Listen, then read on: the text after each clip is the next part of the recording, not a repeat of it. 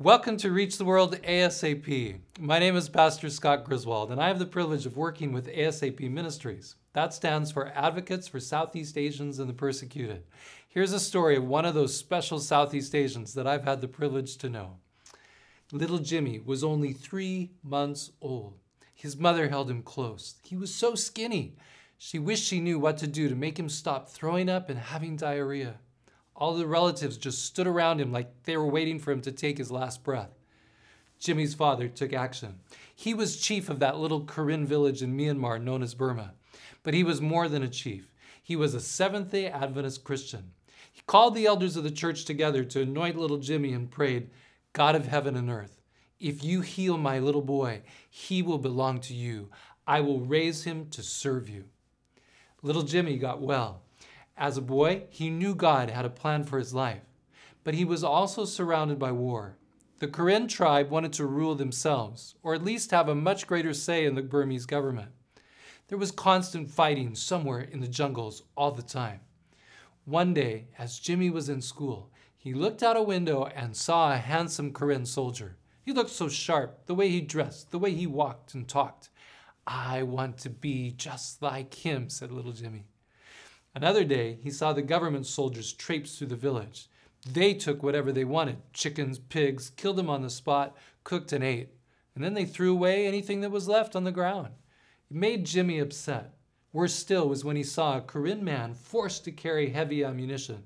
It was so heavy he stumbled and fell to the ground. The government soldier took his gun and beat the man, yelling at him to stand up and carry it forward. Jimmy couldn't get that picture out of his mind. It burned in his heart.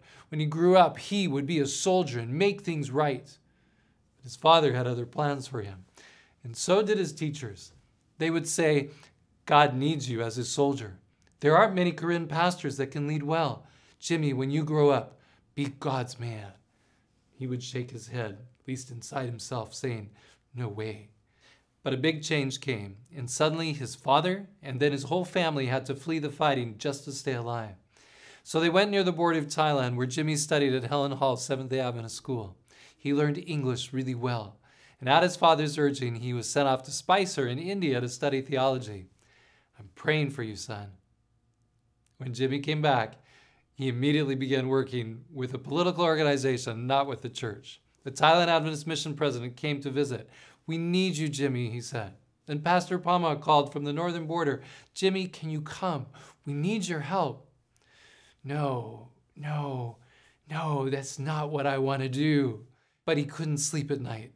Over and over, the thoughts raced in his mind. My father is a pastor and a good chief. My grandfather was the first convert in Lebotak village because he saw that good medical and educational work of Eric B. Hare, and he wanted his village to have the same. He was a good chief and a good Christian. Maybe I should serve the Lord. He began helping the church in a children's orphanage in Tak province, and soon he started a church in Timu village. Then he was off to Bangkok, where he raised up the Burmese Karen church in 2000. In his spare time, he'd go up to the border again and again and train laymen. 3 more churches sprang up as he began to work, even though he still sometimes struggled with his call from God. The Mission Health Food Factory back in Bangkok needed some more workers, and a young Buddhist lady applied and was accepted. She began to attend the daily worships, enjoying the stories that she had never heard before. The manager, Mr. Prechak, was so kind and helpful. The love of God became real to her as she saw it lived in him. And she was baptized and caught the attention of Jimmy. Before long, they were married, and not too much time passed before they had 2 handsome sons. So it looked like Pastor Jimmy would just keep planting churches among his people in Thailand and Burma and on and on. In fact, I met him there. We were living just north of him in Ayutthaya, trying to plant a church ourselves among the Thai Buddhists. It was so hard, and he seemed so good at it. Then suddenly I heard that he had immigrated to America. Why did he do that? I was frustrated. America's lots of Christians. We need him out here. But God knew better than me. You see, between 2005 and 2013, about 80,000 refugees would be resettled from the border camp to other countries, mainly the United States. Hundreds of them had become Seventh-day Adventists in the border camps and also in the country. but they would need somebody to find them, encourage them, and help them organize in the new countries of resettlement. Jimmy didn't know that that would be him. He had a chance, in fact, to go to Australia to live near his parents where they had immigrated. He wanted to. He really wanted to. But something held him back. And then his 3 brothers and a sister who were already in America said to him, "Come on, we need you here. The people are like sheep scattered around the country without a shepherd." But he didn't want to go. Once again, God had to move on Jimmy's heart. "I've been like a Jonah," he told me.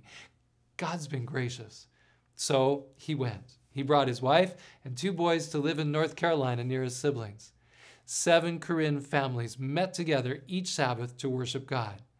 They had no church, so they met in each other's homes, a different one every week. An English-speaking church member saw this happening, and so he took Jimmy to the conference office and then to a church. But people were busy. He was just another foreigner in America. They didn't know his story. They didn't know God's great call in his life. And they had plenty of their own things to deal with. But people were praying, and God had his plan. Pastor Somchai, a leader from Thailand, came visiting. He found Jimmy. "Let's go to the conference office again. Let's help them see how God is sending people from around the world to America and how important it is for the church members here to partner." Jimmy shared his strategy, his desire to see Korean congregations organized around the country. The conference president's heart was visibly touched. Soon the local church had opened the door for this growing group to meet in their church on Sabbath afternoons.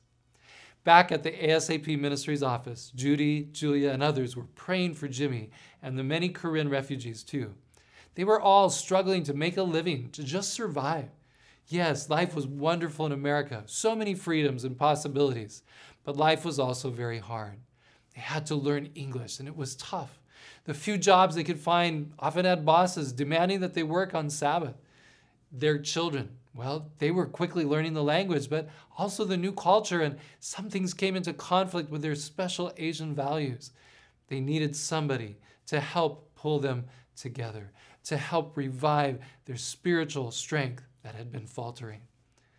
Jimmy had to survive too. Nobody was paying him to go around and do that. He had to find a job. He found one, then another, translating. But there were so many that needed his shepherding. So ASAP began to pay him a stipend for half-time ministry. Over a period of about 2 years, his church grew and grew in North Carolina. Would the conference see the need to hire him? And what about his countrywide vision with Seventh-day Adventist refugees scattered all over the USA, let alone many non-Adventists like Baptists, Buddhists, and others? In time, the Carolina Conference hired Jimmy half-time, and the North American Division, through Terry Saley and the Adventist Refugee and Immigrant Ministries Department, filled out the rest of his salary. So the little boy, who almost died at 3 months old, the jungle wannabe soldier, became a soldier for God in America. There are now 45 Korean-led congregations meeting in the United States. His home congregation in North Carolina has grown to 182 members, meeting in 4 places with members from 5 cities. This is a beautiful story showing how much God cares about refugees among us. It's an awesome story of how God can take a Jonah like Jimmy and turn him into a mighty worker. Do you and I care like this? What can we do? There are strangers all around us, and they need one thing, a helpful friend. Will you determine to find one international person and become their friend in the next month? Think about it right now and decide if that's something you can do, and then go do it. We can also open our churches to ethnic groups like that church in North Carolina. We can give money so the leaders have stipends or at least travel budgets. There is so much that we can do. We could even call our conference and tell them we're dedicated to this because we've seen the great need around us. I have written up a lot of the ideas and put them at reachtheworldnextdoor.com. I've even put together a kit that you can do with your church to get solidly involved in God's final mission. Besides that, you can give money to support this network of Korean Seventh-day Adventists at our website, asapministries.org. God noticed this great opportunity and raised up a jungle soldier. God wants to use us too. Let's respond to his call. Let's reach the world ASAP.